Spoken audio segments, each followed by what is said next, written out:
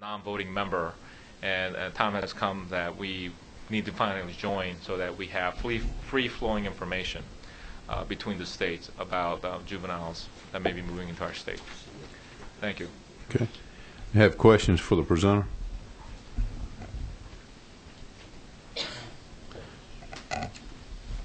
Representative Quick. Representative Pack, so help me help you.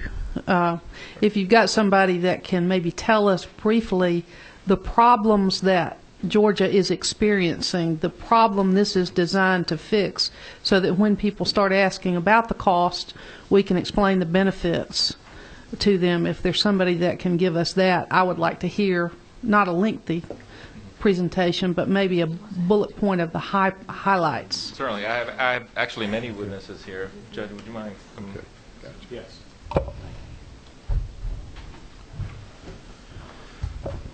My name is Steve Teske. I'm the Chief Judge of Clayton County. I'm also Chair of the Oversight and Implementation Committee of the Criminal Justice Reform Commission. I'm also here in the capacity representing the current President of the Council of Juvenile Court Judges, Judge Robin Scher. Council supports this and has also sent a letter to the Governor in support. To answer your question, in a nutshell, it's like this. It compromises the health and the community safety, citizens in the state by virtue of the fact that we have kids who are coming into the state of Georgia who are committing crimes, and as a result of that, depending upon the seriousness of the crime, judges are not able to get those kids back to those states, and so by default are having to commit those kids to our state facilities where we are now expending the cost to hold them. Okay? So we're basically babysitting these kids. When we, without the Interstate Compact being a member of it, we can't get those kids back to the state and have that state deal with those kids. The other problem we have is when, you know, one other footnote to that. Given what we have done, y'all have done last year in reforming the juvenile justice system, which is to reduce the number of commitments to the state of your lower risk offenders, the problem is it's counterproductive. In fact, we do know that there's a cost to this because with the help of Joe Hood and OPB, we reached out to him early last year to take a look the best we can at the numbers of these kids that are going in, and it is counterproductive cost-wise in terms of public safety as well. So we do have kids that are coming in doing that. We also have kids that are coming in that we are not supervising. We have kids, for example, that are going to visit their parent in another state, an aunt, an uncle, a grandparent. They commit a crime there, all right? And so some of these judges are saying, hey, he's not our problem, okay?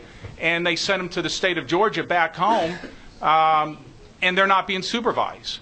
And so that's another risk to the community. So in a nutshell, those are the big problems.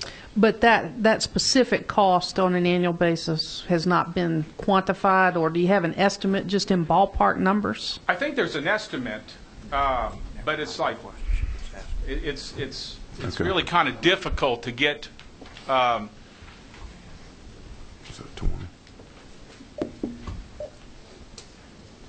I mean, see, the problem is that depending upon, well, what we do know is that if it's a kid that we have to put in a secure facility, we're looking at $90,000 a year. Okay. If we have a kid that we put in residential placement, which is a straight commitment, we're looking at $54,000 a year. All right. So you could do some numbers on that alone. All right. If you're looking at maybe just 20 kids times 90,000 or 54,000.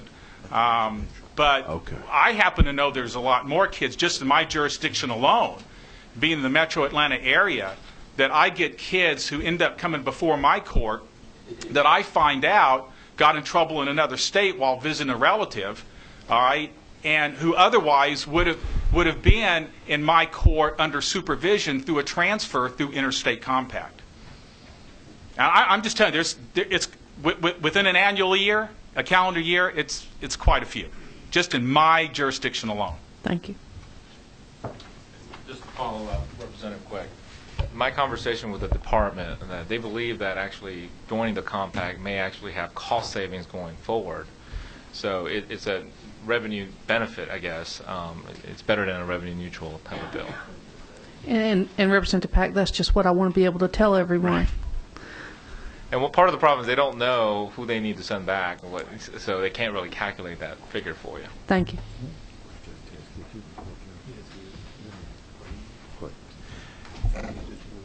Okay.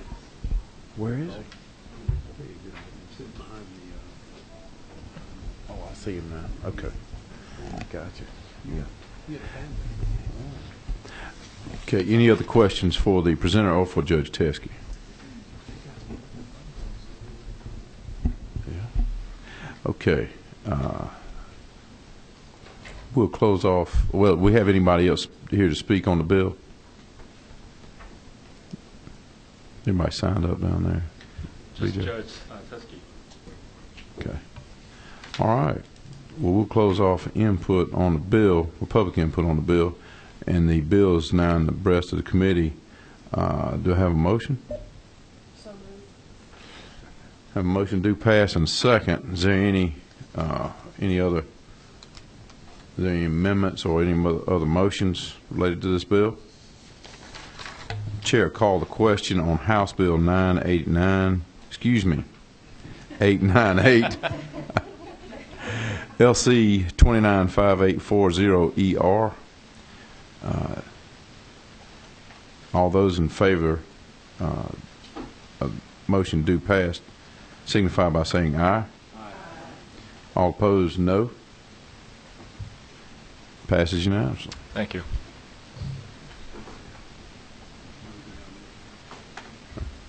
If I could, we're going to call up bill number.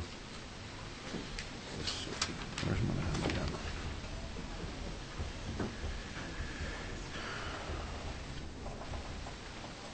This 674. What? 674. House Bill 674. Representative Welch, and you can present it from where you sit.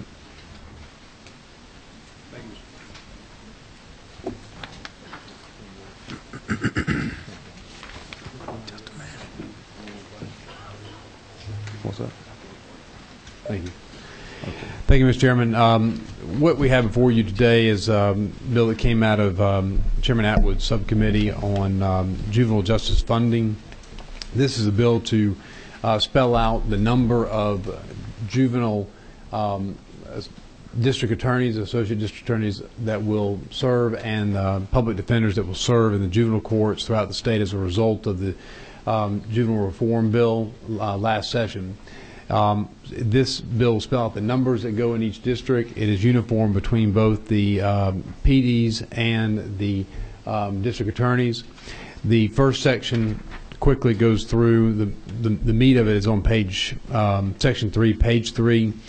You'll see at lines 71 through 79. This talks about the numbers of appointments that may be allocated, which is dependent upon the number of Superior Court judges within each of the circuits. Subpart 2 there, being in line 80, discusses the funding mechanism, and this is subject to funding appropriations. You'll see that funding shall come from the appropriations made by the General Assembly for these positions. So it would be subject to our appropriation of money for that, and then the Prosecuting Attorney's Council would then determine how the monies would actually be allocated to each circuit. It is based upon a set of rules that PAC has to establish, and the criteria for the rules are set forth in lines 89 through 96. You have a mirror image of that provision, almost verbatim, with dealing with the public defenders. Again, public defenders in lines 127 through lines 135 spell out the numbers per Superior Court justice in each of the circuits. Lines 136 through 147 sets forth how the funding will be disseminated, and that will be set by rules of the council. and then determined by apportionment by the director.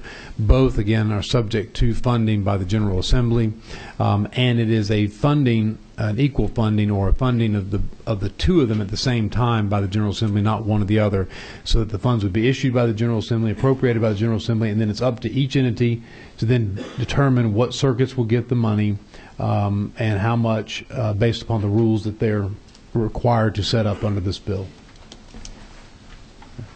Have any questions for the presenter, sponsor? Seeing none, is there anybody here to testify on the bill?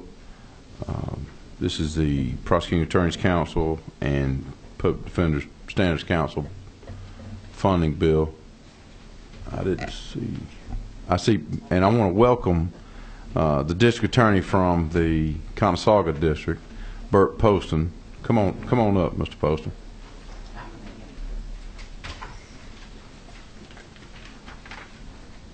It's good to have you here, sir. Thank you. Ms. Nesbitt, good to have you.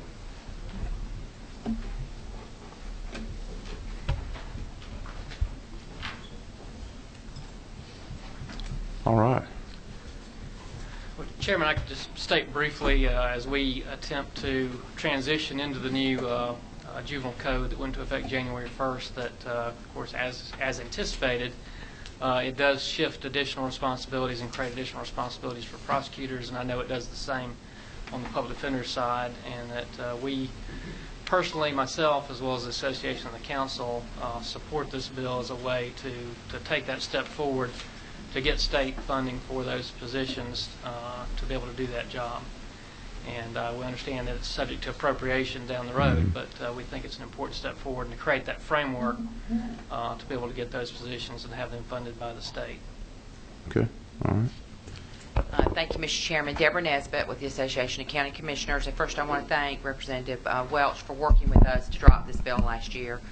We realized as soon as the House Bill 242, the Juvenile Code rewrite, passed, that we were going to need additional resources at the county level to comply with the new requirements of that statute. And he was kind enough to work with us to try to come up with some way to provide some funding at the local level to meet those new requirements. So we fully support the bill and appreciate his hard work on this bill. Thank you very much. Also, I see from the Conasauga Circuit, we have with us Superior Court Judge Boyette here. Thank you very much for being here, Judge Boyette. It's great to have you. Do we have any other members of the judiciary here? I know we had Judge Teskey. Anybody else? Okay. All right. Any other input on the bill? Seeing, just briefly. Rusty Sewell with State Bar. I just want to say we support the legislation. It's kind of a continuation of the new juvenile code that we were highly active with. Okay, could you just stay right there if you would? I think Representative Quick has a question. Mr. Chairman, thank you. I have a question for someone, person most knowledgeable. Some of this we covered in subcommittee, but for the benefit of the other members who weren't there, if you could go through the number of new state employees that are created by this legislation, the fiscal note, and the cost of full appropriation. And then I'm still a little concerned about the relationship, if any, between this formula for the creation and caseload. I'm going to ask that you direct that to the author of the bill. Okay. Representative Quick, thank you for the questions. Try to hit all of them. First, a physical note down on this legislation, the original drop legislation, which in that original legislation spelled out the numbers of the same numbers and structure of assigning PDs and district attorneys that I just outlined based upon Superior Court judges. That hasn't changed. It's been the same from the initial drop, and so that legislation to fully fund all the circuits, and it would be about a $16 million appropriation from the General Assembly. The problem we have is that obviously that money is not available for full appropriation. So what you have to do is do it at in a piecemeal fashion as appropriations become available, to appropriate them to both the two sides of the V, and then do that on a piecemeal basis. And that was the structure that came up that I was discussing before. So that takes care of the as far as the number of employees. That was in the fiscal note. I think it was in the folders from the first committee. I don't know if it's in your folder here. It's not. And I don't recall the number of the total number. I think it was 96. It's 96. 96. I was almost there. 96 employees, and then you had associated staff with those. So that was the other additional expense that was associated with it. And the problem we ran into was, okay, if you're going to do this on a piecemeal basis, then how do you apportion? And so the appropriation is going to be to just the council and to PAC. And so that internally, based upon their rules, which they're required to set up those rules through this bill, then they will determine internally how to allocate to the various circuits. Hopefully we could do it on the most needy, on a kind of a most needy basis, where you have the highest caseload. And I think this goes to your other part of your question, Representative Quick, is that working with Deborah Nesbitt and folks at PAC and the council, we actually have looked at where are those circuits that have the greatest demand, and we're trying to address that from a perspective of caseload. And then the other part of it is you have a lot of rural circuits that are large circuits that the judges themselves need the assistance. So those are some factors that we have talked about. But the problem is you can't. It's almost impossible to put that in legislation. So. But this framework, in tying it to the Superior Court caseload, that is, the Superior Court formula is based on caseload, but there's been no such correlation made with these juvenile court positions at this point, as I understand it. We have not made a correlation between the Superior Court caseload. We are only mirroring the existing law with respect to the appointment of DAs and PDs and juvenile court judges, as it mirrors Superior Court. So you really don't have a caseload study with respect to juvenile court judges either. You're just tracking the kind of the existing standard, if you will. And I believe what the point of that is to balance the employment of other district attorneys and public defenders with the judges that are appointed, and that's because I had the same question when I walked through the legislation, and what it does is it just matches DAs and PDs with the juvenile court judges that are appointed or elected, whichever way it's set forth. And as it stands right now, Mr. Chairman, if I may, is you don't have if we don't take a positive step in that direction, we've left local governments with an unfunded mandate. So what we're trying to do is we're trying to legislate that the intention of the General Assembly is not to have an unfunded mandate, so that locals are having to vie for it themselves. Is the structure that's proposed in the bill perfect? I really can't say that it is or is not, but I can tell you that it gives a structure whereby we now know on both sides of the V how money can come down and how it will be administered, and the numbers of attorneys that will be in juvenile court to help represent the state and represent indigent defendants. And I believe that there's been substantial testimony regarding the difficulty that district attorneys, and Mr. Poston might speak to that, and Ms. Nesbitt, with the district attorneys generally, I think for the most part, opting in and doing the prosecutions for criminal matters or in juvenile court, and then if they don't have that, then they'll have other private entities that the county has to take on themselves. And you also have other issues that are related to that. This bill will put it in place where we have a way of measuring how many people get hired and who doesn't. Mr. Poston? Yeah, I could add. I mean, I think, speaking for most district attorneys, we think it's important for the elected district attorney to stay in juvenile court. In my circuit recently, we had a child who was charged with attempt to create an explosive device that was kind of tracking a Columbine-type shooting. So there's some very serious cases that go through juvenile court, and we think it's important to stay there. And right now, we're diverting resources, a few hours a week of a Superior Court prosecutor to go down and handle juvenile court as they have time to. And it's important to have, I think, a full-time prosecutor position there.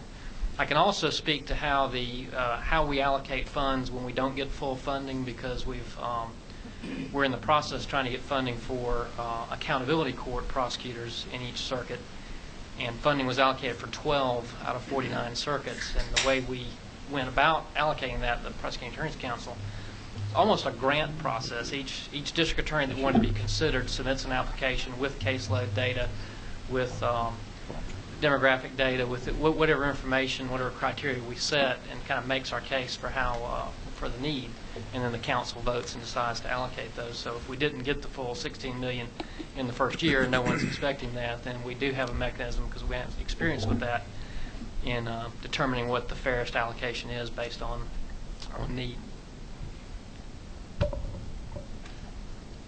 Any further questions? Seeing none, is there anybody else that would like to testify regarding the bill? Yes, ma'am. Could you let this lady have a spot? Thank you.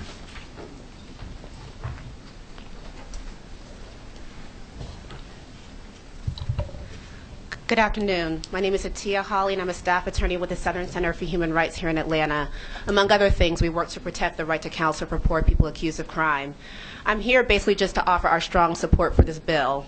If enacted, it will make real the right to counsel for all poor children accused of delinquent acts in the state, as required under the Georgia Constitution and Indigent Defense Act.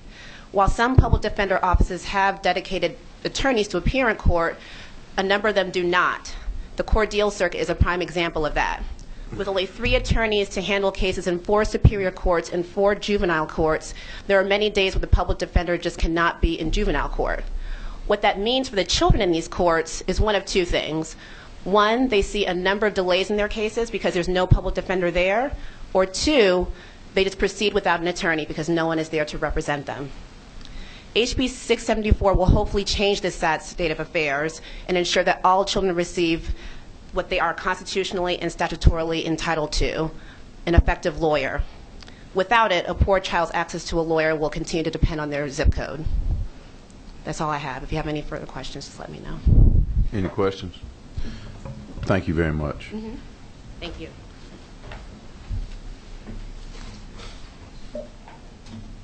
Any further comment from the public? We're going to close off public comment at this point, and the bill will be on the rest of the committee. Is there any motions? I hear a motion? Motion do pass, Mr. Chair. Motion do pass. Second. Any further motions? Any discussion? Hearing none. Chair calls the question. All those in favor of the motion do pass signify by saying aye. Aye. All opposed, no. Is that? Apparently it passed unanimously.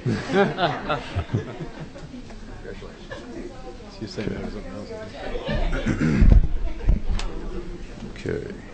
The next bill we'll call is, sir, Shirley. Yes, sir. House Bill 251, Representative Powell, Chairman Powell, excuse me. Thank you, Mr. Chairman. It's good to have you here, Mr. Powell. Well, it's good to be here. I don't think I've ever been to this committee, especially this long. Bring to you, ladies and gentlemen, I bring to you House Bill 251. It's LC 287064 ERS as a substitute. So, I don't see mine in here. 251. Could you say that LC number again, please, sir? 7064 ERS. That's 287064 ERS? Yes, sir. Okay. Could you explain the bill, please, sir? Be glad to. Ladies and gentlemen, the committee introduced this bill last year at the behest of a lot of the stakeholders in the retailers, manufacturers, wholesalers, distributors of tobacco products. this new day and time, there's a lot of other things other than cigarettes and cigars that are out there for the use or the abuse, whichever one you want to consider for the public. Alternative, if you'll look on starting on line 13 through 58, these are new definitions, definitions of alternative nicotine products. The most important one would be starting on line 49. This is the vapor products. You may be familiar with these vapor cigarettes and things like that. They're alternative cigarettes. They have nicotine in them, got a little heating thing, and you know, people, I guess I always thought it was just something to occupy your hands where you're trying to break the habit, but apparently it must be pretty popular to a lot of folks. But anyway, that's the definitions, and what from section 2 through the rest of the bill, we're restating current law to add in these new alternative tobacco products so that they'll be treated the same way as the old traditional tobacco, like cigarettes and things like that, including the signage at the retail stores. It would add not just tobacco and tobacco products and cigarettes, but alternative nicotine products or vapor products would then be added to the signage in the retail locations. Don't know anybody that's opposed to it. You know, the industry, as I said, the industry has been supportive of this. It took a year. This with a low number. As you see the bill number, the bill was dropped 10 last year. There's been a lot of work by the stakeholders to produce this bill. And I would ask for your consideration, favorable consideration. Is there any further comments on the bill? Anybody else here to comment on the bill? I think we have Miss Ellen Reynolds. Thank you, Mr. Chairman. It's really just a comment. We absolutely applaud the intention to restrict access to minors. And honestly, we only got this language yesterday, so our legal... Could you just state who you represent? Sorry, the American Heart Association. Okay. So we have sent this up for their review. Our only concern is to ensure where you see a definition of alternative nicotine product, it's stating that it's not a tobacco product, but actually there's, this is a question for the committee. It's just a comment for consideration by greater minds than mine. Again, like I said, we just got this language yesterday. But there is a U.S. Court of Appeals decision on point that says nicotine is a tobacco product under the Tobacco Control Act. We just want to make sure that we're not creating a new definition of an alternative nicotine product that would at some point exempt liquid nicotine as a tobacco product. And it's my understanding from the author that it's absolutely not his intention. So that's the only question we would have. I can tell you I've emailed the FDA. They are in the process of creating a rule, and it's at OMB waiting on that to come down. I emailed them last night with uncharacteristic lightning speed from the federal government. They did email me back this morning and just expressed that they are on the verge of issuing a rule. So I have a copy of that email if anybody would like to see it. Could we see that?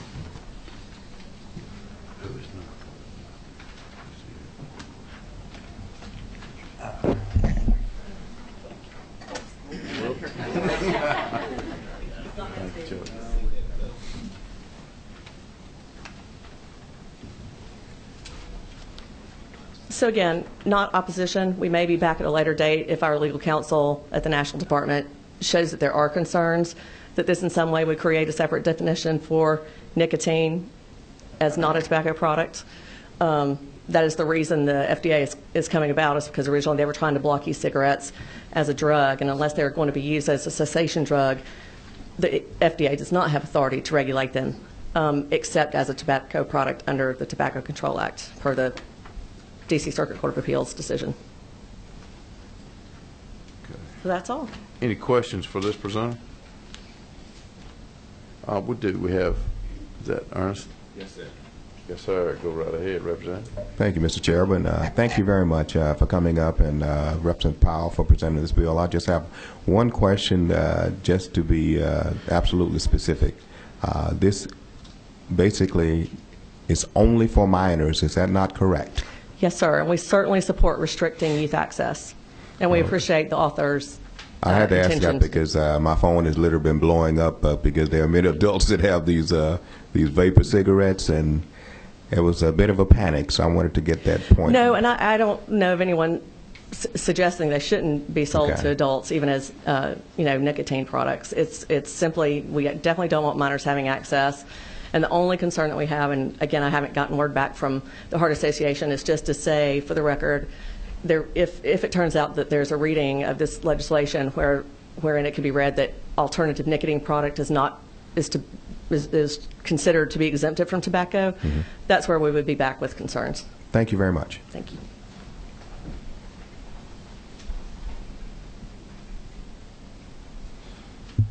Any further comment from the public? All right, seeing none, close off public comment at this time, and the bill will be on the breast of the committee. Is there a motion? So moved. Got a move, do pass, and a second. Any discussion by the members? Seeing none, Chair will call a question. All those in favor of the motion do pass signify by saying aye. Aye. All opposed, no. Bill passes unanimously. Yes, sir.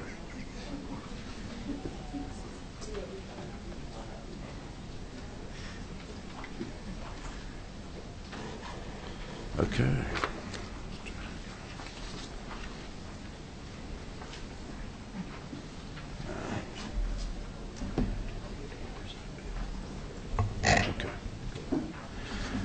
Chair calls House Bill 524. Representative Buzz Brockway.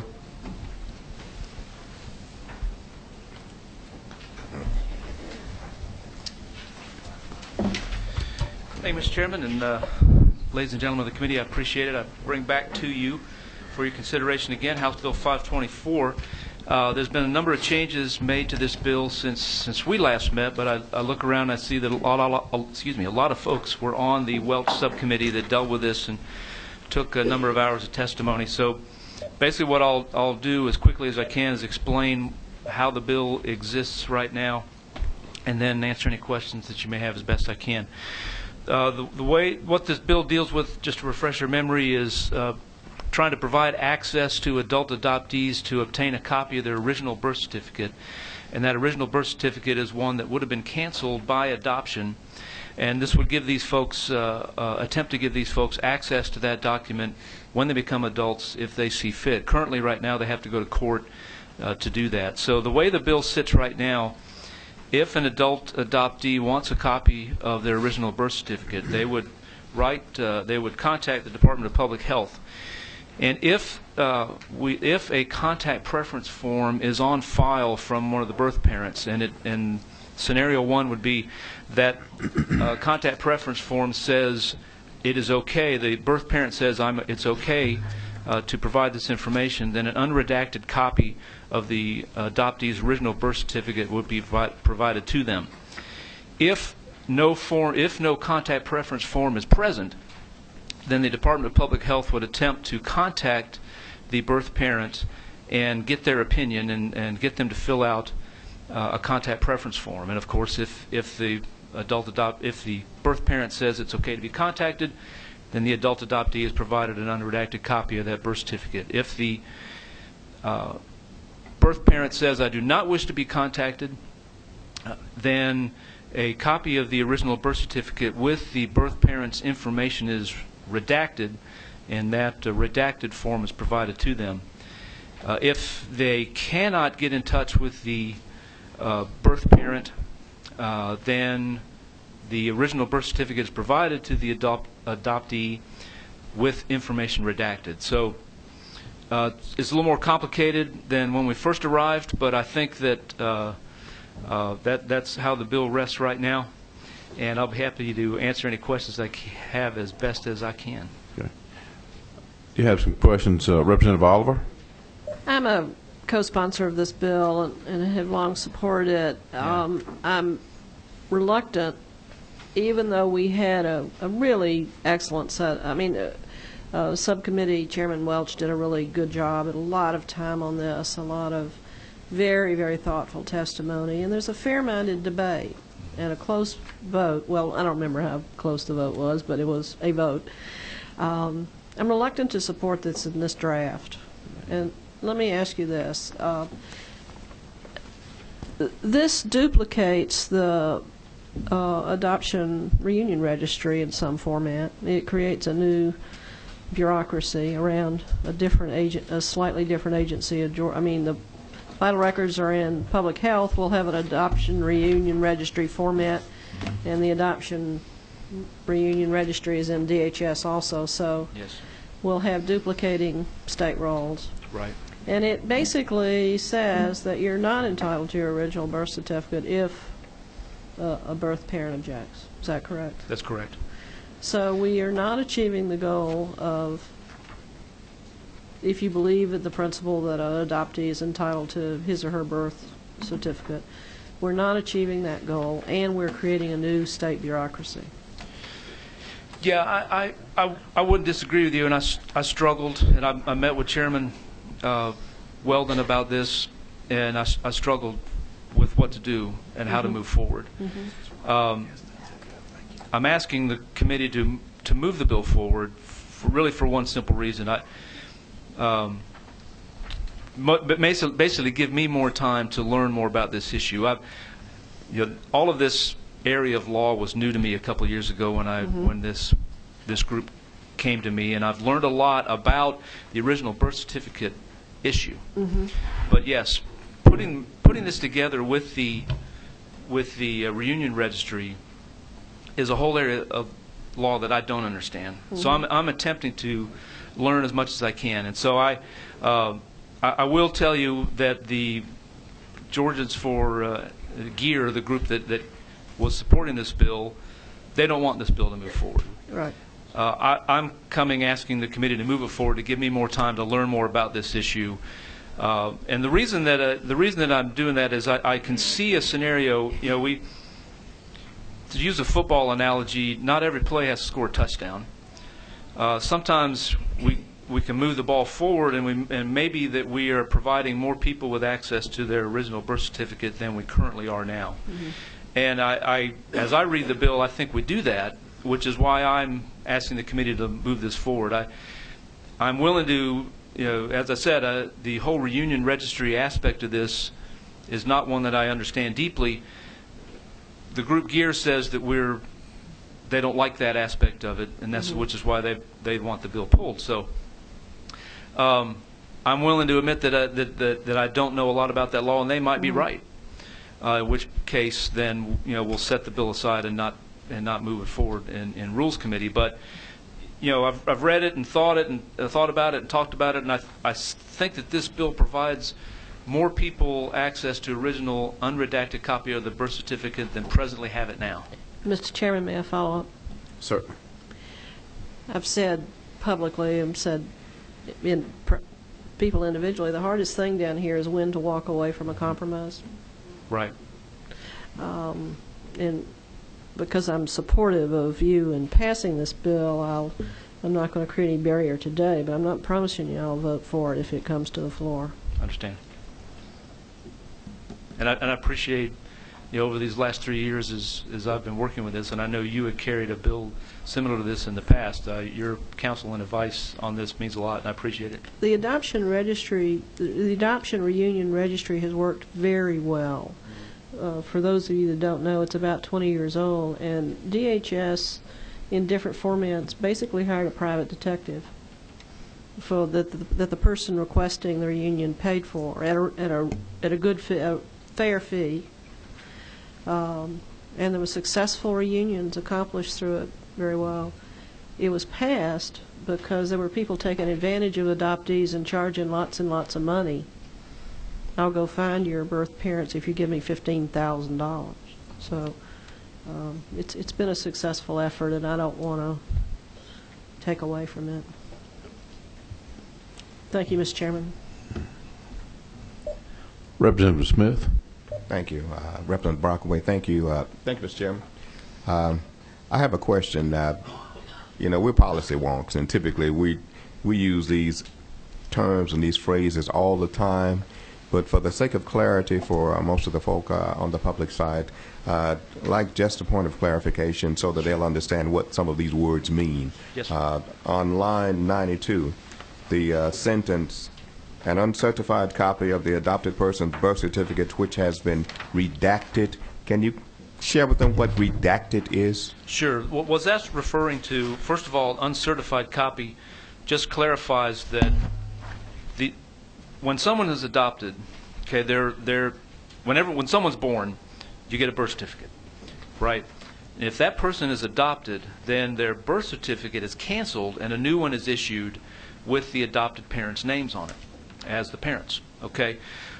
Now, if an adoptee obtains a copy of their original birth certificate, that is just a copy of the birth certificate. It carries no legal status whatsoever. So that's why it says uncertified copy. It's just a document with information on it, okay? Now, redaction here would refer to the, again, talking about the original birth certificate. If a birth parent says, I do not wish to be contacted, then that birth parent's name that's on that original birth certificate will be redacted. Does that answer your questions? Sure. Good. Very good. Thank you. Thank you, sir. Thank you very much. Thank you for the question. We do get technical sometimes. Representative Bell. Friendly question. Yes, ma'am. So through this process, I've slept very few nights thinking about this bill. So are you telling me now I'm going to have to vote and still be kept up at night about this particular bill? Well, Representative, let me just put it this way. My 4 years down here, I've learned that no issue is ever finished in the legislature. So, yes. Jeez Louise. Thank you, sir. Even when a bill's defeated, it's still alive. This may be renamed the No Sleep for Representative Bell for Simone. Is there anybody else to comment on the bill? Seeing none, the bill's in the breast of the committee. I have a motion. Mr. Chairman, do pass. Motion do pass and second. All those in favor of the motion do pass. Well, excuse me. Is there any discussion of the bill? All those in favor of the motion do pass signify by saying aye. Aye. All those opposed, no. Abstain. Bill passes. Thank you. So, I'm sorry. Let me clarify that. The bill, House Bill 826, passes by committee substitute. 524. Excuse me. Yes, 524. House Bill 524 passes by committee substitute LC 295-897S. Thank you. Thank you.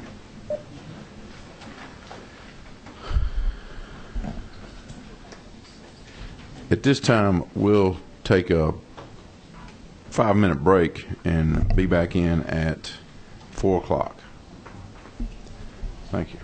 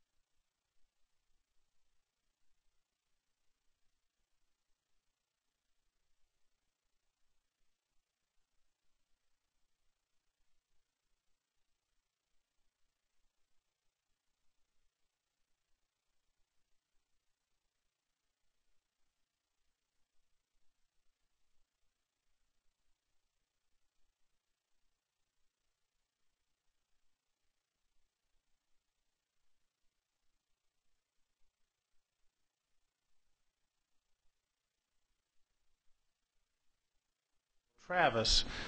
She is the reason you have LC 295946S in front of you. And the reason it feels warm in your hand is because she worked between committee meetings and read my terrible notes all afternoon trying to get this together for you, so thank you very much for all your efforts. I'm going to go through the bill, each section, and talk about it as we go and try to highlight areas that have changed in the draft that's in front of you from prior drafts. Let me start with the Section 1. The name of the bill is the Journey Ann Cowart Act. And so you know, Journey Ann Cowart was a 1-year-old child who was killed in Bartow County about 3 weeks ago, just before we introduced the bill. And I thought it was fitting to apply her name to this bill to remind us why we're doing this particular kind of work. Journey Ann Cowart was 1-year-old when she was killed under circumstances that ultimately led to her mother's arrest and her mother's boyfriend, who have both now been charged in her murder. So this is a very important piece of work that we hope will have significant real-world results. Let me talk about the substance of the bill. Section 2 really is a pretty simple part to deal with. Currently, the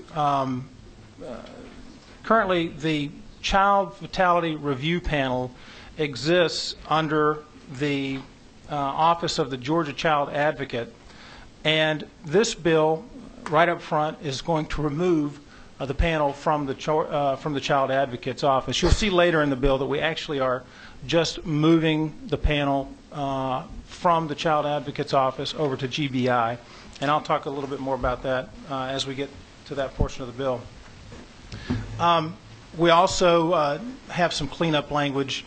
You'll notice that in the existing law there's a reference to the review subcommittee throughout the bill, but it actually should properly be called the review committee. Each county has its own review committee, and we'll talk about the duties of those review committees later, but just to be clear, those committees are set up to do their own work. They're not really a subcommittee of any other committee, so that's the review committee we'll be addressing a little bit later. Section 3 strikes, and looking at line 59, strikes the definition of eligible deaths.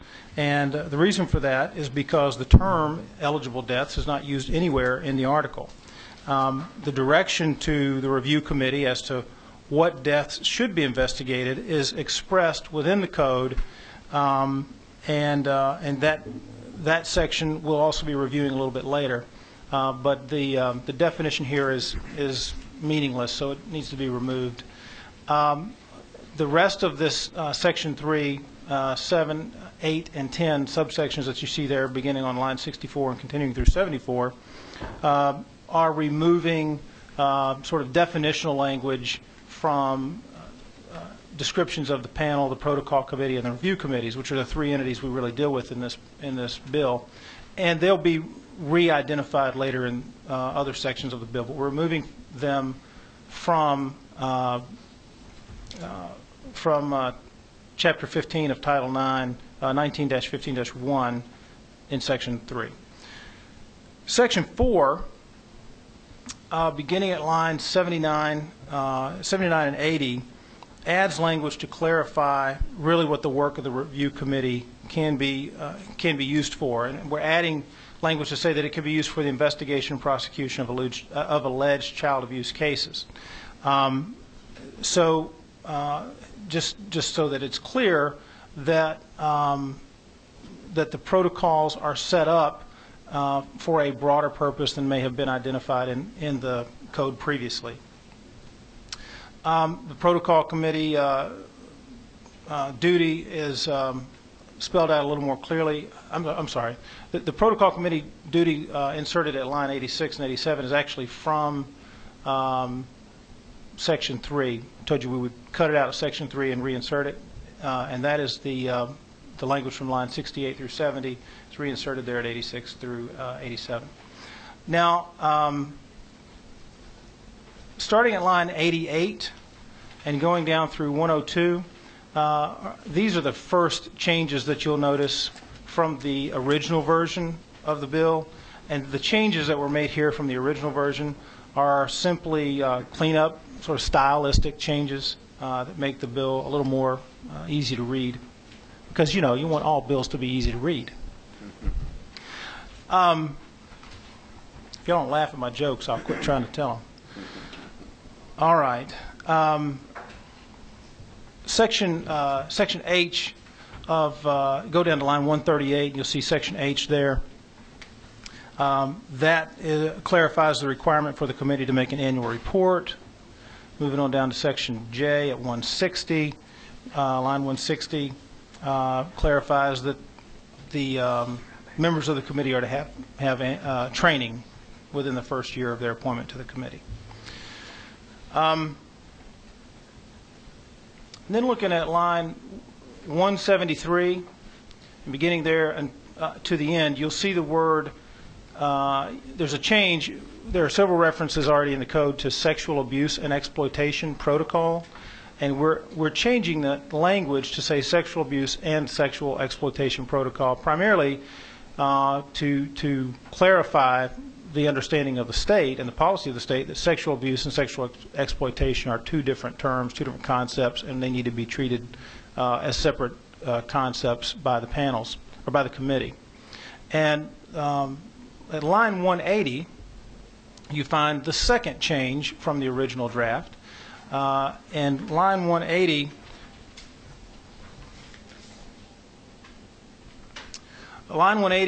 clarifies that the protocols adopted by the protocol committee will not create any new rights under the law.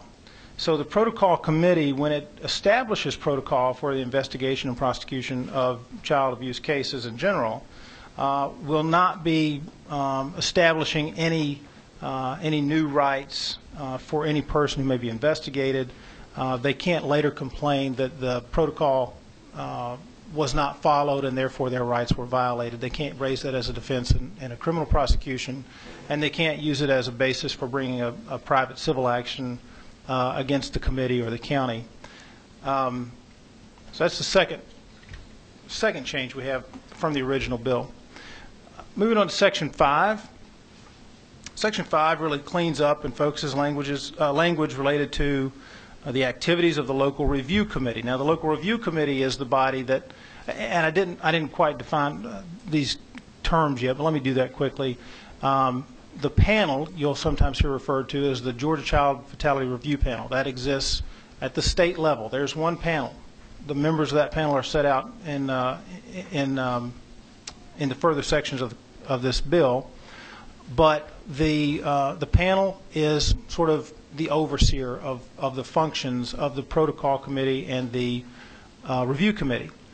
The protocol committees and the review committees exist in each county. The protocol committee is set up to do exactly what it sounds like, which is to establish protocols for investigating child abuse cases as they arise in the county. The review committee, by contrast, is set up to review actual incidents of child abuse that involve a fatality or near fatality, and essentially make an accounting of what happened, what went wrong in the system, if you will, and to decide or to talk about how that can be fixed on the local level. So that's really what the purpose of those three entities are. So moving right along, Section 5 cleans up and focuses language related to the activities of the local review committee. And again, you'll see at lines 190 through 192, that's the language we struck in Section 2, and it's restated here. And at line 201, you'll find the next change that is different from the original draft, and that is simply re-identifying, if you will, the county public health department representative as a member of this review committee. And the reason is just the term of art, the language that's in use now has changed since this bill was originally drafted, or since the law was originally passed. Moving on down to, if you look at beginning on line 205, there is the, I'm sorry, at 210, excuse me, line 210, these are the instances in which the review committee is called upon to do its review. And those are cases of the deaths of children from the age of birth through age 17. And then subparagraphs 1 through 9 give the various circumstances around which a death of a child should cause a committee review to begin. And we're adding at line 223, number 9, the term child abuse, which is defined under the Juvenile Code. And I think previously that term had not really been sufficiently defined to be included here, and this is one of the changes suggested by the Barton Group and others. Then move down to line 226. This is really a gap-filling provision, if you will. When a child dies, it's the duty of the medical examiner or the coroner to notify the review committee of the death, and that's really how they start their work. If a child dies outside of his or her home county, then the medical examiner or coroner in that county is required already under law to notify the coroner in the home county of the child. But we didn't have a provision that required that coroner to then notify his local review committee to start work. So this language at 226 to 229 fills in that gap, requiring the local coroner to notify the local review committee of the child's death. Moving on to on down to lines 286. 286 through 288 is another change from the previous version of the bill. The review committee may request a subpoena to be issued from a Superior Court judge, and there's been some confusion in the past about exactly how that process works. The information I received from the Prosecuting Attorney's Council is practically no one that they're aware of uses the subpoena opportunity because they're not really sure what the process should be. So we're just adding in a little language to tell them that the process is the same as you would use for subpoenas in any other case in the Evidence Code, Chapter 13, Title 24. Then line 291 through 298. This is designed to ensure there's no HIPAA objection raised to the disclosure of personally identifiable information or protected health information that would be barred under the federal HIPAA statute. This clarifies that this can be considered or should be considered a law enforcement function, such that HIPAA would, and the HIPAA exemption, excuse me, the HIPAA exception for law enforcement activities would apply, and that information can be provided. All right, moving on down to Section 6. Line 318 restates the purpose of the panel, and lines 321, beginning with line 321, we are assigning to the director of the GBI the authority to coordinate the work of the panel. And line 325, we're assigning that to the Division of Forensic Sciences of the GBI for administrative purposes. Beginning with line 329, this is the membership of the state panel. These are the members of the panel, how it's composed. And in all of the back and forth that Ms. Travis and I had today, there was only one area where we just didn't get it exactly right, and that's in this section. So we're going to have, I'm going to ask you to make an amendment before we're done today. But if you look at line 338, it strikes chairperson of the Board of Human Services. We actually want to keep that person on this panel. So we're going to ask that you not strike that language. We are going to add, or we'd like to add, the Commissioner of Early Care and Learning. So that language that's on line 5 will just need to come in later in the bill. And also down on line 353, a member of the State Board of Education. we want to add the words appointed by the governor. Some of these other positions are commissioners or positions that there's only one person in the state who fits that description. With a state board, you have several members, so we need to clarify that that'll be an appointment by the governor of a member of the state board. All right, moving on down to the next part, starting at line 354. This just clarifies the responsibility of the GBI to report to members of the legislature in the annual report by the panel. Down in section 7, and as we're getting into these last few sections, let me say this. What we really wanted to do was make sure that we had an open flow of information to the review committees. We don't want them to have impediments to getting access to the records they need to do their work or to the people they need to do their work. And so part of what we're doing is we're trying to clarify in line 374 that members of the protocol or review committees or the panel are not going to be liable for any civil or criminal prosecution for the authorized disclosure and use of the information that they obtain as they're doing their work on the committee. Moving on to section 8. Again, this is really the administrative piece of this. At 390 to 390 to 400 really is about the duty of the GBI as the administrative overseer of the panel, and adding to that the duty to coordinate the free flow of the information to the local review committees between the panel and the local committees. And this will assist the review committees in doing their work, hopefully with again, fewer impediments as they go along. Section 9 simply restates, or I should say, Section 9 states the policy of the General Assembly to provide for transparency in investigations involving child abuse and child fatalities in order to protect the children of the state. And that policy is reflected in the changes we see in Section 10. Section 10 is intended to simplify what are somewhat convoluted provisions regarding public access to information about child abuse investigations and child abuse incidents. And beginning at line 416, what's marked as paragraph 6,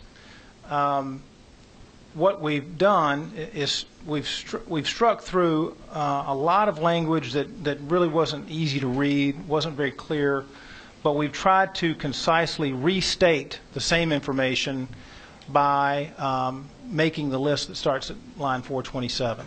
So we're not trying to expand or constrict the access to the information. We just want to make it clear what information should be redacted from records of investigations that have been requested by the public. Now, Section 6 that we're reading, this part is intended to apply to the panel, the review committee, and the protocol committee. This is not intended to apply to DFACS or the sheriff's office or other individual agencies. So if you look at lines 427 through 437, you'll see the kind of information that the panel or the committee could redact in responding to a request for information. Information that would jeopardize a criminal investigation, medical and mental health records, privileged communication with attorney, identifying information of a person who reported the abuse, information that may cause harm to a sibling or another child in the household. Looking at Section F. Now, F, G, and H are additions to what the original bill had. Section F is the name of the child who suffered a near fatality, so in other words, a child who has not died, but protecting their information. G and H have to do with the identity of innocent parties related to the child involved in the investigation. And again, if you look at through the language that's struck really at 424 and 425, you'll see that there was an intention to preserve the confidentiality of the child, other children in the household, parents, guardians, custodians, caretakers. So that's all simply a restatement of what's already in the code, hopefully in a little more clear fashion. And then moving on, getting down to really the last part of this bill, starting line 469 through the end. In particular, 475 through 477 tell us, and again, this section has to do with redacting information from Open Records Act requests, but it's more narrowly tailored, and it only applies to a child who, at the time of his or her fatality or near fatal incident, was either of these categories at 475 through 478. A child in the custody of a State Department agency or a foster parent, a child in need of services, or a child who's a subject of an investigation, report, referral, or complaint under Title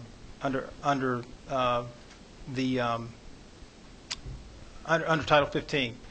And the information that can be redacted from those reports, if you look down at lines 485 through 489, it's different than what you saw above. And the reason is because we don't want to expand the exceptions to Open Records Act for these other agencies, because we want them to be subject to public scrutiny. We want there to be transparency in what they do, and we want to allow for members of the public to be able to review fully the activities of those agencies. So there is no exception under this one for information that would jeopardize a criminal investigation proceeding, as you see above, and that did not exist in the bill prior. I mean, it didn't exist in the law prior to this bill. We've also removed the exemption for information that may cause mental or physical harm to the sibling or other child, because that term could be used and viewed as a very broad term that would allow agencies to withhold information in a way that we don't intend for them to withhold information as a General Assembly. So that is a lot of talking, and I am done. I'm open for questions. Any questions for Representative Coomer? Seeing none. Mr. Coomer, I think you mentioned a modification you wanted to make. Yes, sir. That would be, and Ms. Travis has this information. We discussed it before I came down. Well, but I think we have it there. And what you're talking about is on line 338. Yes, sir. Through 353. Right. Okay. All right. Okay. All right. Which one? Okay. And Ms.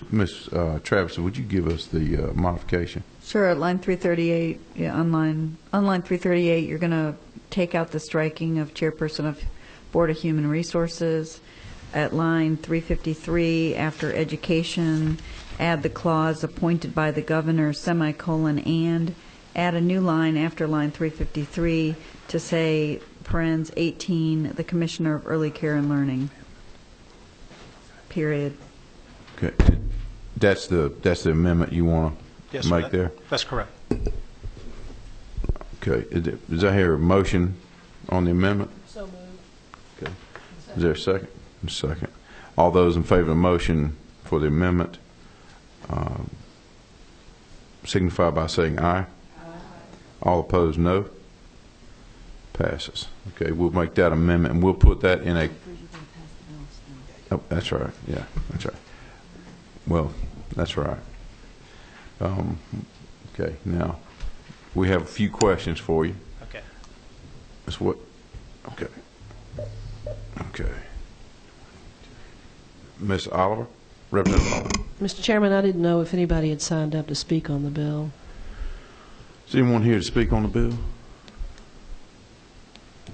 I don't see anybody. Anybody to speak on the bill? Seeing none. I just have one question, Mr. Chairman.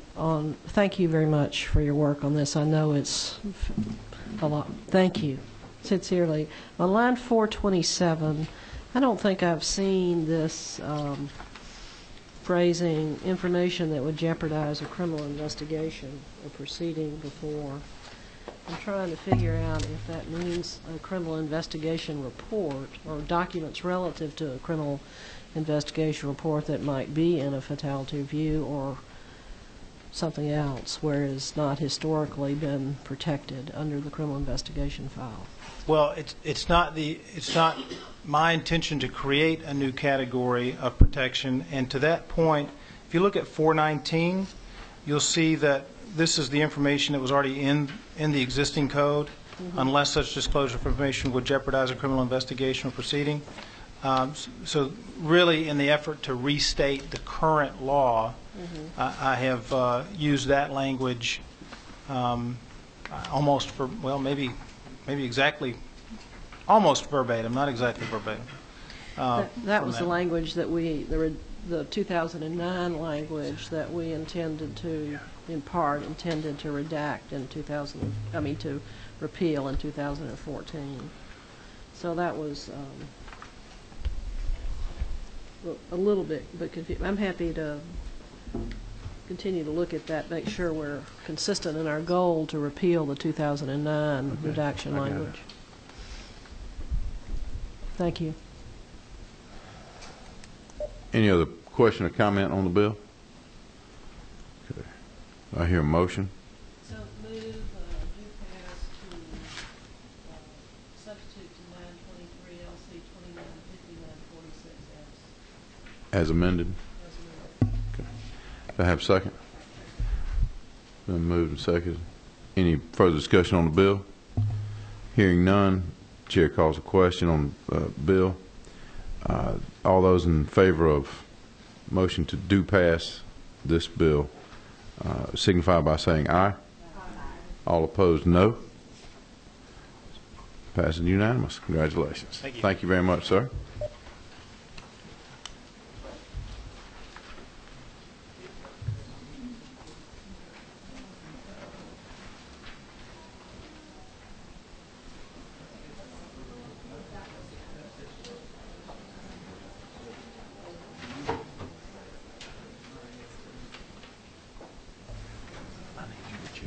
Okay. Okay. Hey, I got to go to 413. You got your email for me somewhere? Okay. Do I need to come down and sign this afternoon? Okay. Yeah. Okay.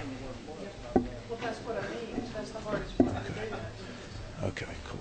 Now, which one is Chair calls Representative Setzler. Let's see, we have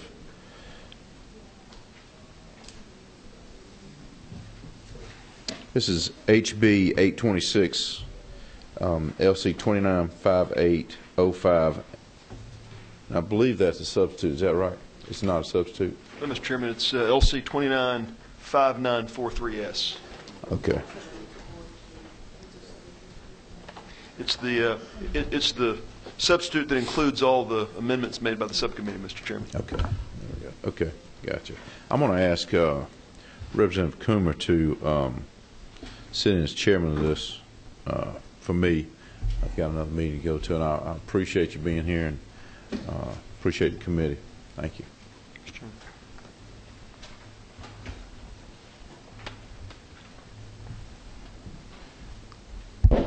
All right. Chairman Setzler, go ahead and present your bill. Thank you, Mr. Chairman, members of the committee. I bring today before you HB 826. Again, we are working off a committee substitute LC 295943S that represents the amendments made by the subcommittee. Simply, this bill addresses a real problem we're seeing across the state of Georgia. I'll start with a quick story, Mr. Chairman, and then kind of relate how that works, relates directly to the bill itself, and then we can, at the pleasure of yourself, the committee, walk through the respective sections. Across the state of Georgia, back in the 80s and 90s, there was an effort, certainly in making our campuses safe, to draw very stringent policies, as well we should, with regard to weapons on campus. The effect of that, however, sometimes takes years to play out, and what we've seen in effect in the last number of years, and particularly this year, a number of students who've had items that the public wouldn't typically consider by the pure possession in an automobile or in certain other contexts, criminal activity, it's led to criminal prosecution. The current state of the law states that if anyone is in possession for example, of a knife with a blade longer than 2 inches within a school zone, one commits a felony. Specific cases in Cobb County, we've seen, I'll share one or two with you. There are cases around the state, Macon Bibb and other places. But there's a student from Lassiter High School this year that when the Cobb County Police were doing a standard scan of the parking lot, they took drug dogs to the parking lot. A dog alerted on a student's car. They brought the student out. And they said, "Did you have anything in your car that's contraband the dog might have alerted on?" And he said, "Well, could have been the fireworks I had in the back of my car over the 4th of July holiday." They opened the car. They did find some fireworks residue, some wrappers and things. They found 2 firecrackers, which weren't really the issue. But unfortunately what happened is the young man, who's an avid fisherman, had 2 fishing poles and a tackle box in the back of his car. Well, in doing the search of the car, which they have to do when the dog alerts on a car, they opened the tackle box up and found 3 fishing knives that one uses to clean a fish with. Those blades were longer than 2 inches, and that young man had to report. They gave him the option to report himself rather than arresting him on the spot. But he was going to otherwise be charged with a felony. He was our prosecutor in Cobb County, our District Attorney Vic Reynolds, using judgment, chose to null pros the case. But the young man, by possession of a knife with a blade longer than 2 inches in a school safety zone, in fact, committed a felony under Georgia law. In a high school in my district, Allatoona High School, there was a young man who had a utility knife that's used to cut a seat belt by emergency medical technicians. He had actually been involved in rescuing people out of a burning or a car they were afraid was going to catch on fire a year earlier, and pledged, hey, it was hard to get those folks out of those seat belts. I'm going to carry a safety knife in my car. It was a sort of a V-shaped device used to cut belts. The presence of that got him arrested and taken to Cobb County jail and booked in August of this year. It's that issue that raised the question of our zero tolerance policy with respect to certain objects on school campuses. What this bill does is it seeks to not address firearms, but it does address knives, razors, clubs, bats. Under existing law, a baseball bat that's not used in conjunction with a sports program is the basis of a felony charge. Now, do I think prosecutors are going to prosecute that? I don't know of any that are looking to do that. But the way the law is drawn today, non-gunpowder related, non-firearms related items are catching young people up in these circumstances all the time. Now, I don't know, Mr. Chairman, how many members on this panel have concealed carry permits. But if you've got a Swiss Army knife with a 3-inch blade and you've gone to a school function on a school safety zone with that Swiss Army knife in your glove box, you're guilty of a felony under Georgia law, or you've committed a felony under Georgia law.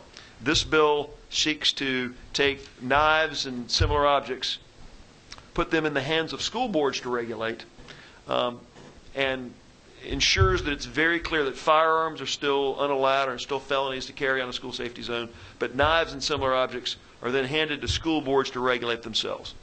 It's certainly my expectation that school boards will prohibit knives on campus, and that's going to be within their responsibility. But by giving school boards the responsibility and not making it a per se violation of law, just to have them on campus in a car or otherwise, eliminates the circumstance which exists today. Administrators see good kids with these kind of objects, whether it's, oh my gosh, I was on a camping trip this weekend, I had a knife, I found it in my book bag. I know I'm not supposed to have it. They take it by the office. There was a young man within the last 5 years that happened to Lassiter High School as well, brought it into the administrator and said, I know I'm not supposed to have this. I found it in my book bag. But the presence of having it on campus was prosecutable, and he was arrested and taken to jail. Now, we want our administrators to be able to apply common sense in those circumstances. But we, the legislature, have bound the hands of administrators. Administrators don't have the ability, without breaking the law themselves, to overlook those kinds of cases when common sense should apply that knives aren't being used in a way that's involved in a crime. A couple things I'll say. What this bill doesn't do is it doesn't tie anyone's hands from prosecuting uses of weapons and things that are crimes all the time. If a student, for example, brandishes a knife in a fight in a threatening way, that's an aggravated assault under existing Georgia law. That's a felony and continues to be a felony even under HB 826. It's not addressed at all. But the circumstances in which kids have knives or sharp objects or shaved down sticks or shaved down shanks, the use of those in circumstances that we recognize ought to be criminalized are criminalized today under other parts of the code. There's no need to have this zero tolerance policy to do that. So, Mr. Chairman, members of the committee, I'd love to take some questions, some general ones, if that pleases the committee before we walk through the bill. But again, the intention is not to address the firearms, not to address explosives and dangerous weapons or machine guns, but only those objects that are knives and related items, putting those in the hands of school boards. Lastly, I will also say, because kids sign codes of conduct, kids who have signed a code of conduct, they understand they're not allowed to carry these things on campus. If they then carry them on campus, the school board still has the ability, still has the remedy of criminal trespass. Just like someone that carries a knife on your property without their permission, you can call the cops on them and have them prosecuted. The same thing can still be pursued by school boards.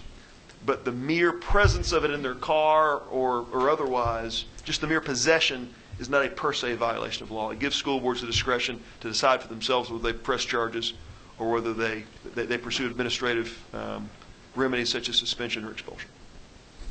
All right, thank you. You have a few questions. Chair recognizes Representative Braddock. Thank you, Mr. Chair. I actually don't have a question. I wanted to make a comment.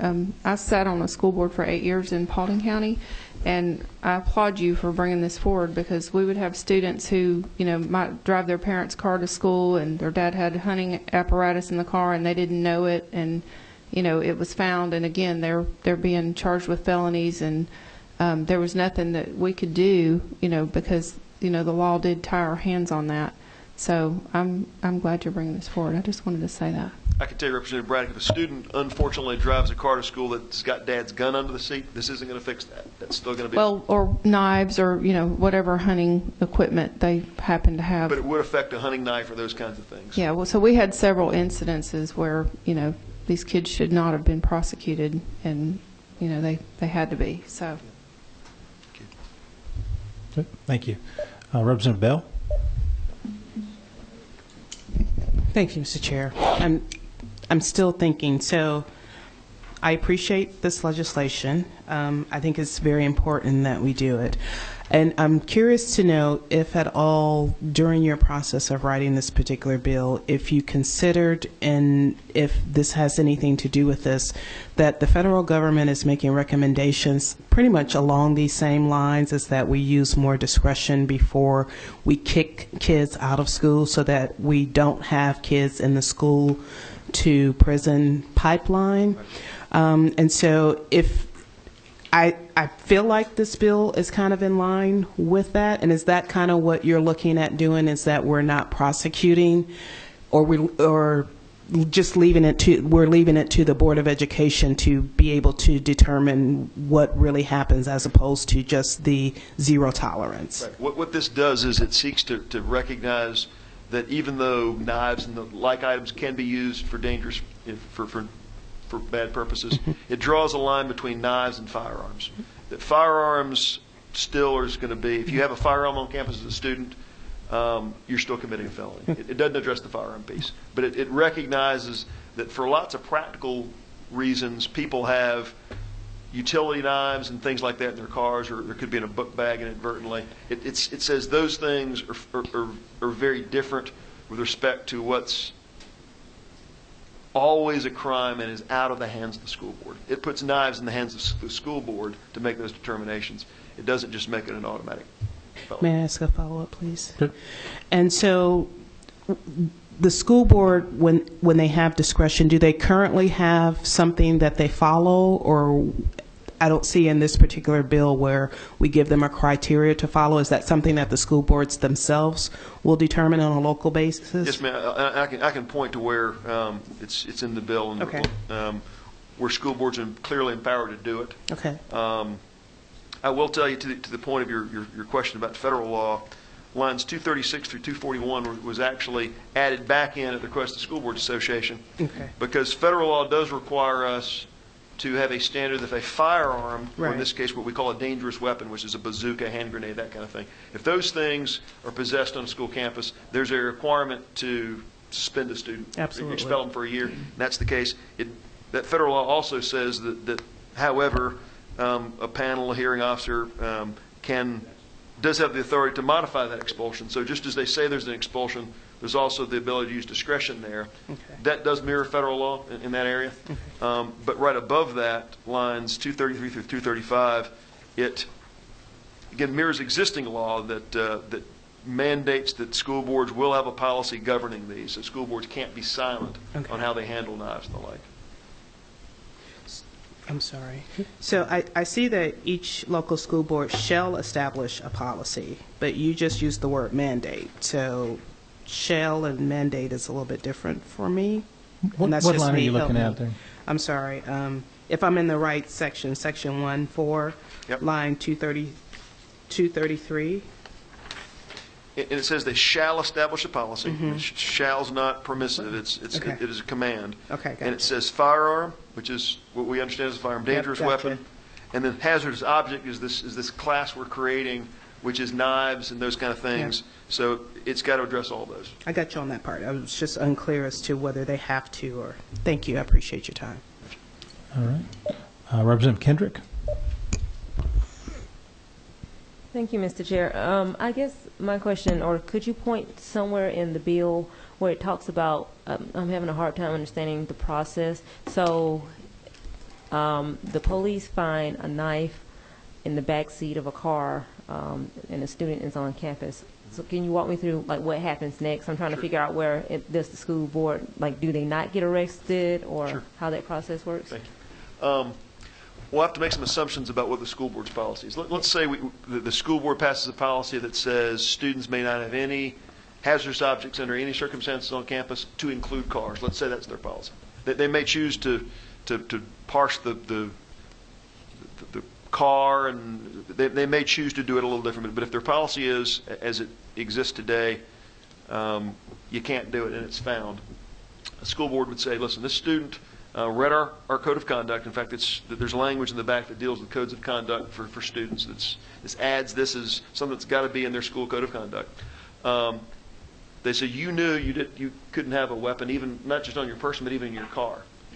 You recognize that you're subject to prosecution for criminal trespass if you have a knife in your car.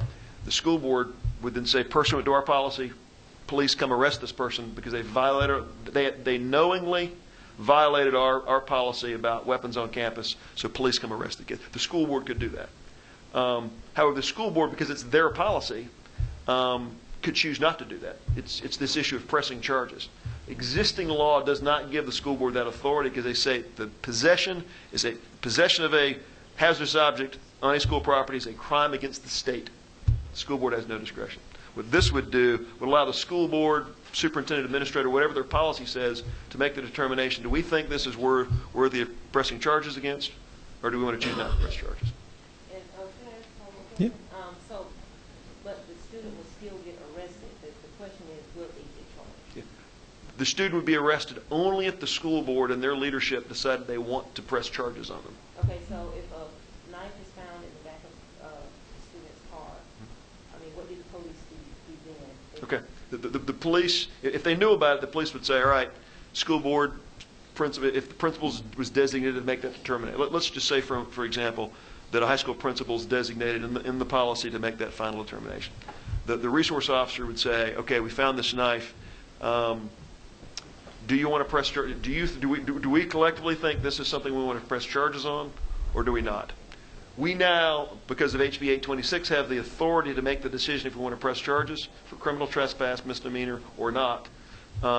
And they would make that decision whether they press charges. So they now, this bill gives them the discretion to make that determination. Okay, but it would happen like right there while the student.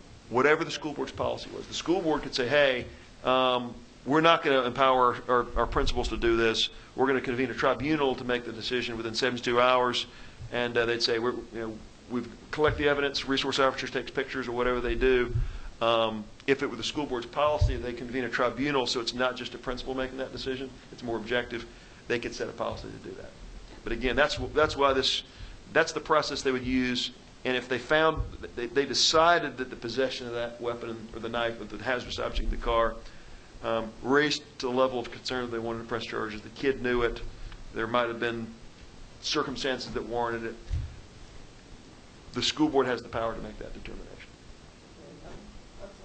Sure, go ahead. So I'm trying to understand, at the exact time that the police find the knife in the back of the car, is the student getting arrested then, or are they saying, hold up, let's caucus and see if we are going to arrest you? I'm just having a hard time understanding. Let me use an example. If someone was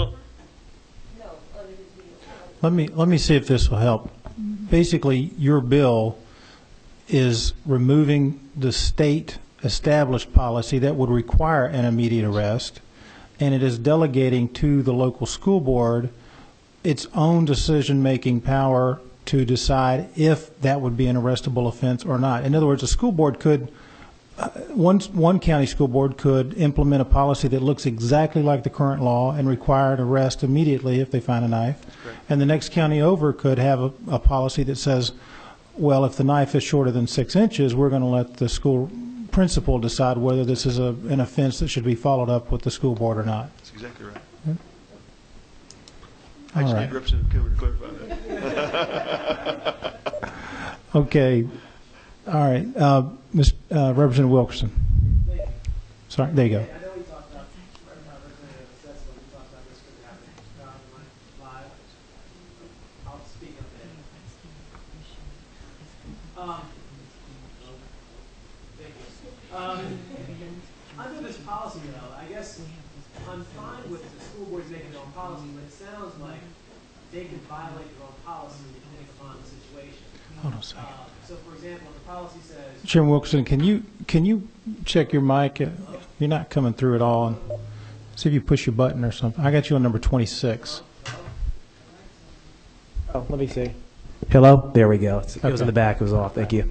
Okay, so under the I guess if a school board sets their own policy, then the policy says they may keep it just like the state and says you'll go to jail. That's one situation. The other situation is it will be up to a tribunal, or it could be they keep the same policy, but they could still say, you know what, we don't want to arrest you today. Is that what you're saying?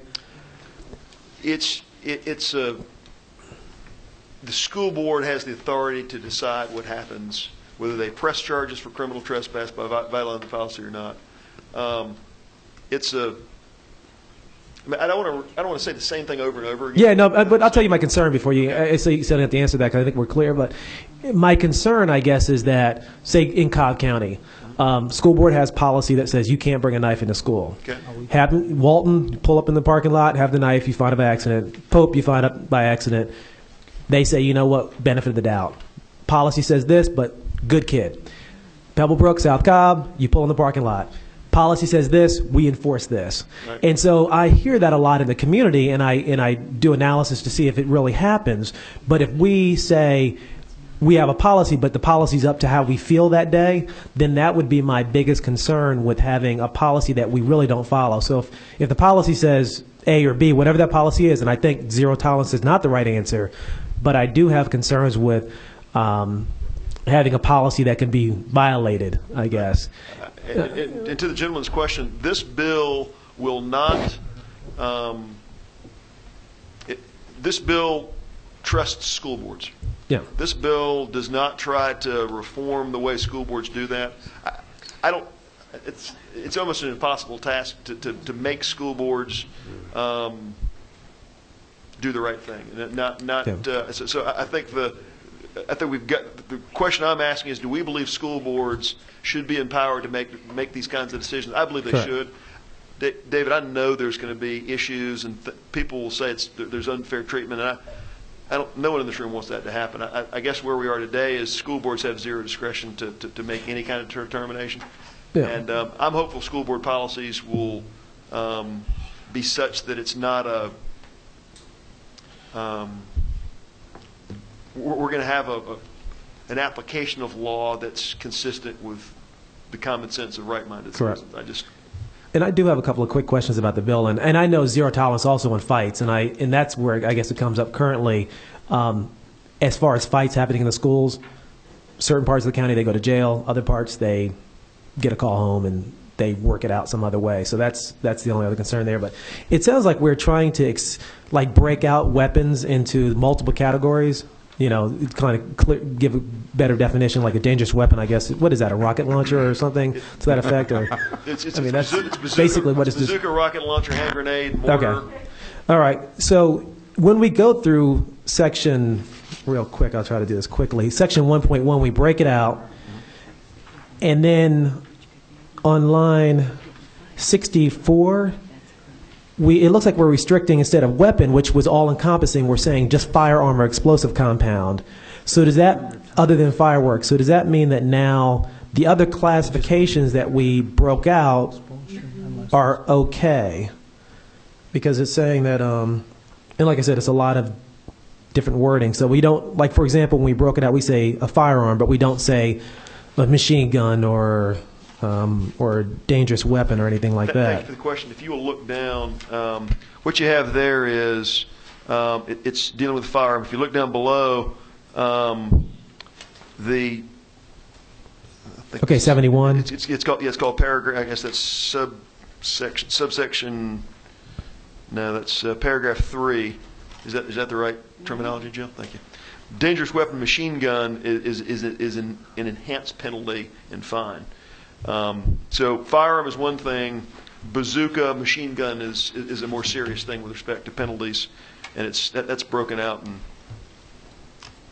Okay, that helps. Thank you. And then I guess on section 1.4, I guess we redefined, or section 1.3, I guess we redefine it all. Is that? And again, to clarify, a firearm is 2 to 10 years. Mm-hmm. Felony 2 to 10. Dangerous weapon or machine gun is felony 5 to 10, and a fine of up to $10,000.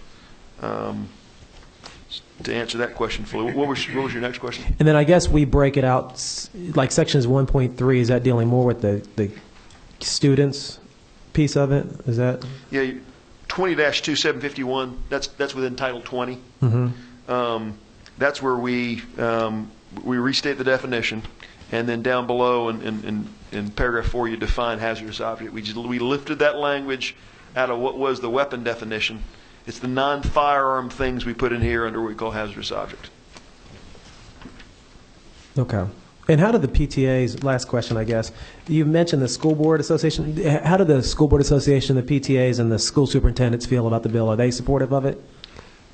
I was very pleased with their receptivity. I don't want to say they've passed. They're quote supporting it. I'd love to hear. I will tell you that there was no objection to the bill. Once we added the federal language that mirrored the requirement regarding firearms requiring 1 year suspension, they were comfortable with it in subcommittee. Okay, so the other ones are comfortable as far as you know. Thank you. Thank you, Mr. Chairman.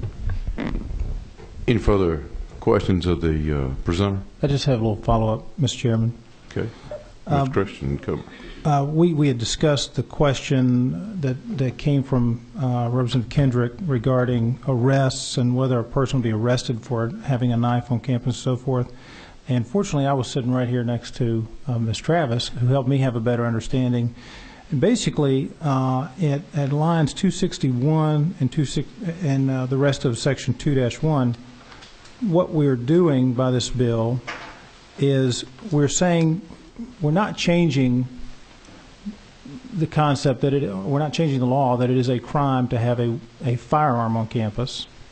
So if you have a firearm in your backpack, a gun in your car, you're still going to get arrested. Police going to show up right then, arrest you and charge you.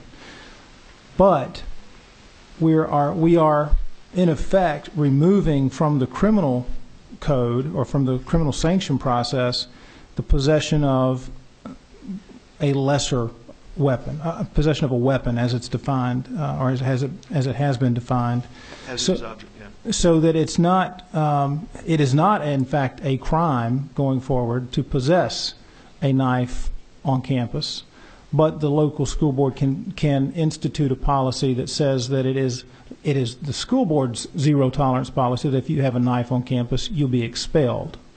But that's different from a criminal sanction of an arrest. So that's, I spoke about that incorrectly earlier. I wanted to clarify that. Representative Wilkerson? Before. Okay. Any further questions of the presenter? Just one more question for myself. Can you tell me what a dirk is? Counsel? In all your years of defending bad guys, did you ever encounter a dirk? So I understand, Chairman, that you're trying to get me to vote for a bill and you don't even know what the words of the bill mean? I mean, come on. I have the integrity not to lie to the floor leader. Of course, we lifted that from existing law. I'd make a motion at the appropriate time.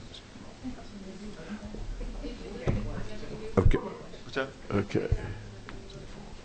I left it in there because it was already in there. Could I, Representative Wilkerson. could I ask a question, I guess, in one more question. Paula. In light of, in lines 88 through 99, lines 88, it says the following persons, when performing their duties or en route, won't be, I guess, prosecuted under this. Is this like, I guess, like your security, your school security personnel, et cetera? These are the people who can carry a firearm in a school attendance zone. It's the existing law. Would it be appropriate to add in there anybody else designated by the school board? Because if we pass, It's in the, is it it's on line 100 through 107. You're awesome, man. You know that. I'll just say that. And you didn't tell me that. So that would encompass 875, correct? Well, existing law today allows it to happen. So this issue about the schools designating someone to do this, yep. It exists under it's available under existing law today. That part of 875 was more form than function. Okay, thank you. I'm done. Representative Quick. Mr. Chairman, I didn't want anyone not to know that a dirk is a long thrusting dagger. As those of us with Scottish descent knew right away, as it's a personal sidearm of Scottish Highlanders.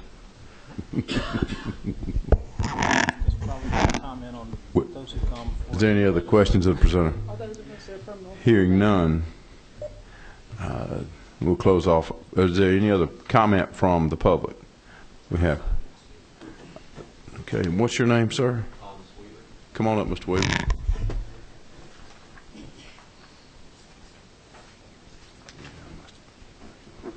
Beside Representative Seltzler. That'd be fine. Just okay. Absolutely. Well, Mr. Chairman, members of the committee, I'd like to take the opportunity to thank you for agreeing to hear me speak on this bill. I spoke under the Welch Juvenile Justice Subcommittee on both times that he considered the legislation and that subcommittee considered the legislation. And I would like to ask this committee to consider comporting and amending to conform Georgia law to correspond with federal law on the matter. 18 U.S.C. 922Q of federal law only specifies firearms which are prohibited in school safety zones. Georgia law goes further and encompasses all kinds and types of weapons, including even a shaving razor. One could be skating on very thin ice, especially if the teacher, principal, whomever, had no idea that they had brought it. So in doing this legislation, if it would be favorable to the committee's approval, I would appreciate the committee agreeing to this amended version if it pleasures this committee and asking this committee to forward it to the floor. Mr. Weaver, I'd like to pose, if I could, just ask you a question or two. Can you give the committee an example of where the language in the bill would conflict with good public policy for the state of Georgia? Under currently existing law, Mr. Chairman, based on Representative Setzler's concerns, the public policy of the state of Georgia already provides specific criminal felonious intent language under different criminal statutes of applicability, and I think that those statutes are sufficient to govern the unlawful felonious misuse of a dangerous instrumentality within a school safety zone. But for policy, especially for many adults such as myself who own common pocket knives and the like, I don't think that a person should be exposed to immediate felonious criminal penalties based solely on a mere possession. It's the criminal misuse of these tools that should expose one to punishment, not just... Sure, I think he agrees with the bill. Yes. I don't know how to answer that question directly, but that's what I believe. Okay. Thank you very much, Mr. Weaver. Any questions of Mr. Weaver? Any other questions of Mr. Weaver? Thank you, sir. Is that you? Okay. Representative Bell. So I'm still trying to, I got you. I'm with you, but I do have a question. I'm not a lawyer. I've worked for many of you all. So does this bill in any way affect removing mandatory minimums? I'm thinking of it in terms of the juvenile justice bill that we just passed, and it just seems like a lot of things are crossing over. What it does is the mandatory minimum of 2 years for having a firearm on a school zone is untouched. The mandatory minimum of 5 years for having a hand grenade, a mortar, or a machine gun in a school, that's untouched. But currently, the mandatory minimum of 2 years for having a pocket knife within a school safety zone, that's eliminated. Unless even if the school board says that that's illegal. They would be pursuing under criminal trespassing, which is a misdemeanor charge. Yeah. Any other comments from the committee? Seeing none, the bill is on the breast of the committee. Any further discussion among committee members? Seeing none, do I have a motion? This motion do pass and seconded on House Bill 826 by committee substitute 295943S as okay. In substitute form. All those in favor of the bill, please say aye.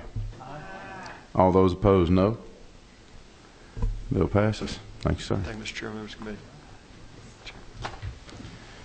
With no further business being before the committee, this meeting is adjourned.